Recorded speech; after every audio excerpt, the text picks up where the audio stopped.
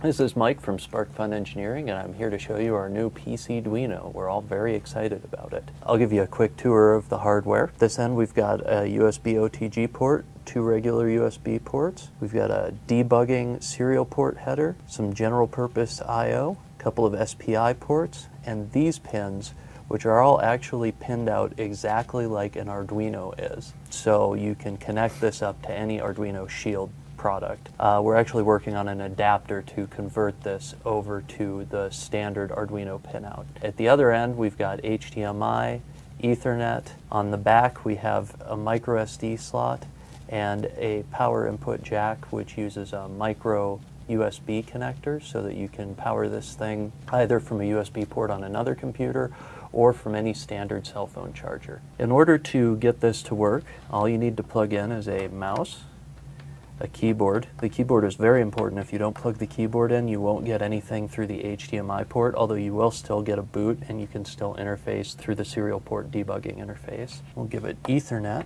Of course, Wi-Fi is an option if you have a USB Wi-Fi dongle. HDMI, and I've got the other end of this micro USB cable plugged into a computer just off screen. Plug that in and the boot process begins. So when you first get booted up, you'll see this screen. There's nothing comes up before the desktop, and on the screen you'll see a number of programs. There's the terminal program, Chromium, which is the open source project that Chrome is based on, and a few other basic programs to get started with. We'll just quickly open up Chromium, go to the SparkFun web page. So you'll see we've got a pretty regular web browser interface. One other thing that's really exciting about this, the LX terminal, if you go in here, open up your terminal program, type ls, you'll note that there is an Arduino directory. In the Arduino directory,